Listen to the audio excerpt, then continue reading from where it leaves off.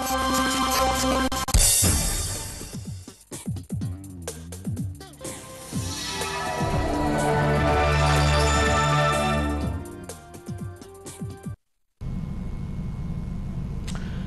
afternoon and welcome to the news update on Galaxy Television. I'm Solomon Ofem. The Academic Staff Union of Universities ASUU on Wednesday conditionally suspended its strike, ending a protracted industrial action that started since March 2020.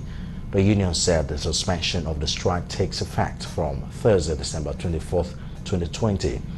ASUU National President Abiodun Ogunyemi made the announcement during a briefing of the union in Abuja, explaining that the development followed the agreement reached with the federal government and a meeting with its National Executive Council, NEC, while warning that the union would return to strike without notice if the government fails in meeting its part of the agreement reached with the university lecturers. Ogunyemi noted that the reopening of the schools, considering the COVID-19 pandemic, lies with the federal government and the Senate of the universities. Professor Ogunyemi thanked students and their parents for their understanding throughout the 9-month period and said no amount of strike will be too much to get the matter resolved as long as the government is consistent with its commitment.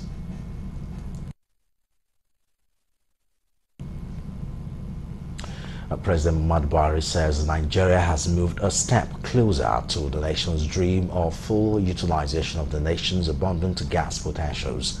Speaking at the commissioning of the Integrated Gas Handling Facility and LPG Processing and Dispensing Plant built and operated by the Nigerian Petroleum Development Commission, an upstream subsidiary of NNPC in Oredo, Edo State, President Buhari said the Oredo Integrated Gas Handling Facility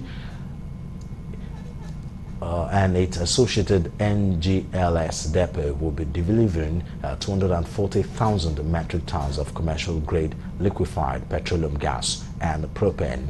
He said the plant will also deliver about 205 million standard cubic feet per day of the lean gas to the domestic market. The president remarked that the project was a follow-up to the commitment of the administration towards making the year 2020 Nigeria's year of the gas. At the turn of the year 2020, this administration made solemn declarations to the Nigerian public over its plans to expand the gas sector footprints by scaling up the development and utilization of Nigeria's abundant natural gas resources.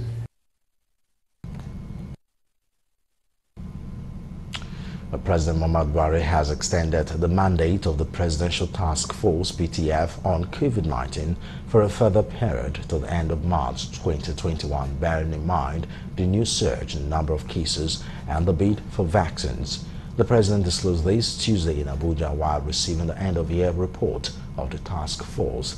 According to President Buhari, a recent report reaching him indicates that Nigeria is now facing a rise in confirmed COVID-19 cases nationwide, which is similar to the second wave of infections occurring in other countries across the world. The President added that the nation is clearly in a perilous situation given the virulent nature of the second wave, and that the country must act decisively to protect the people.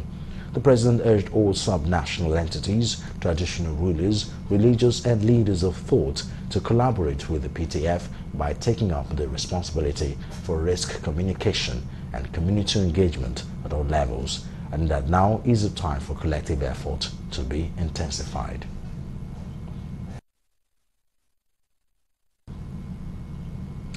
And that's the news update. But for more update and latest news, visit our website, galaxytvonline.com. Subscribe to our YouTube channel, youtube.com/GalaxyTV Nigeria. You can follow and interact with us on our Facebook page, facebook.com/GalaxyTV, or tweet at us at GalaxyTV.